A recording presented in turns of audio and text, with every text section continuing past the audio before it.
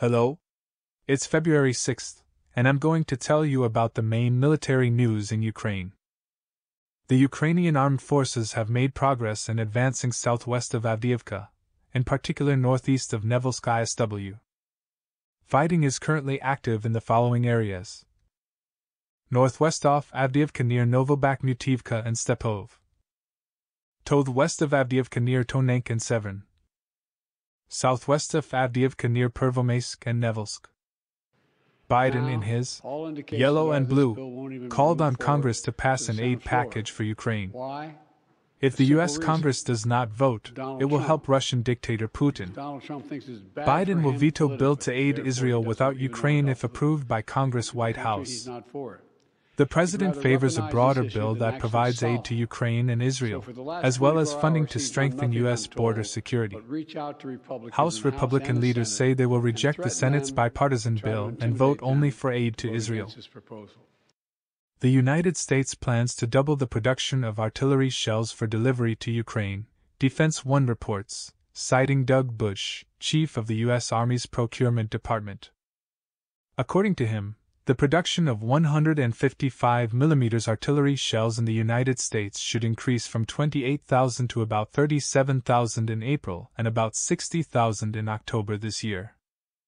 According to the publication, Ukraine produces about 2,000 shells a day, while Russia produces 10,000. The first tranche of the €50 billion program will be dispersed to Ukraine in March. The head of the European Commission.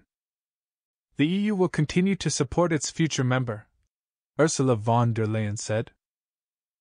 Russia spent $1.8 billion on Iranian Shahid's hackers hacked the servers of an Iranian company. A group of hackers from Prana Network has hacked into the mail servers of the Iranian company IRGC Sahara Thunder, which contained an array of data on the production of Shahid 136. Iran announced a starting price of 23 million rubles per unit. In the course of negotiations, an agreement was reached at the level of 12 million rubles per board for an order of 6,000 units, or 18 million rubles for an order of 2,000 units. The total price of the production contract, including the transfer of technology, equipment, 6,000 UAV kits, and software, is 108.5 billion rubles. Rashists paid off Iran in gold. The Russians are now conducting operations that are more or less tactical preparations for the start of the spring offensive, the former Czech chief of general staff said. According to some estimates, they have up to 60,000 soldiers and equipment ready. Ukrainians will have to do something.